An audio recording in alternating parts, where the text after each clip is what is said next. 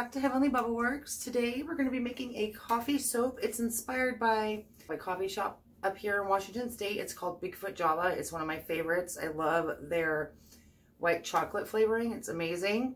But it's inspired by one of their mochas. That's my husband's favorite drink. So this is kind of like a chocolate mocha coffee drink. Anyway, don't forget, if you want any of our soaps, we always have some available at heavenlybubbleworks.com. What else? You guys need to enter if you have an idea for a soap.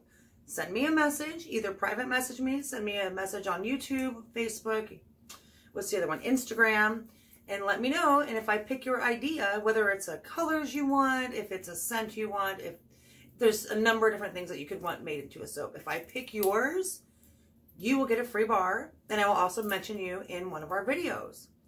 So anyway, without further ado, here is making coffee soap. And don't forget, like and subscribe and hit that notification bell. That way you can know every time we post a video, and you'll find out if it's one of yours.